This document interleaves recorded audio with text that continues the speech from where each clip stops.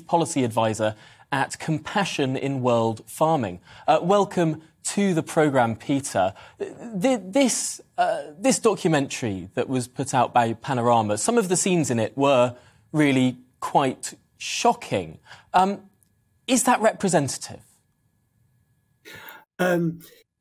No, I don't think anybody's trying to suggest that every farmer behaves as in this brutal manner that was seen in the Panorama with cows being kind of kicked and beaten. But that it's clear there are a proportion of farmers like that. And, you know, we regularly over the years do see exposés of farm animals being treated badly. But no, of course, it's not every farmer. But remember, the programme, in addition to that brutality, showed some what I'd call systemic problems. It looked, for example, at the way that the calves are separated from the cow, you know, within hours of birth. Remember, for a cow to produce milk, she has to have a calf. And that calf is traditionally taken away from her so that all the cow's milk can go into, you know, for human consumption. And yet many farmers themselves recognise that that process for both the cow and the calf is immensely distressing.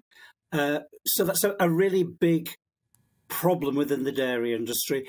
There are a handful of farmers who are trying to tackle it. And on the very positive side, the programme showed a Scottish farm called the Ethical Dairy, where the farmer actually leaves the calves with the mother, with the cow, till they're 5 months old, which means he loses an awful lot of milk.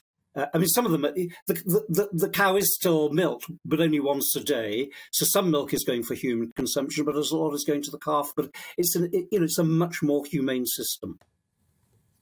And when we look at how rural communities are responding to this documentary, I have seen quite a few people who work on farms who feel like this particular documentary really did a disservice, that some media based in London cannot really understand what it's like in our rural communities. How can we do a better job of representing the many farmers who do have compassion and care at the heart of what they do?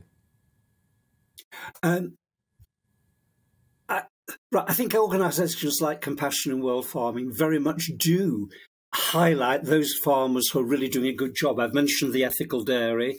There's another group of farmers called Pasture Promise, who they've set their own standards, and they say to be a member of the Pasture Promise and use their logo, their cows have to be out on pasture for at least 180 days of the year. Because this is another big problem. We're seeing the UK dairy sector more and more going over to zero grazing.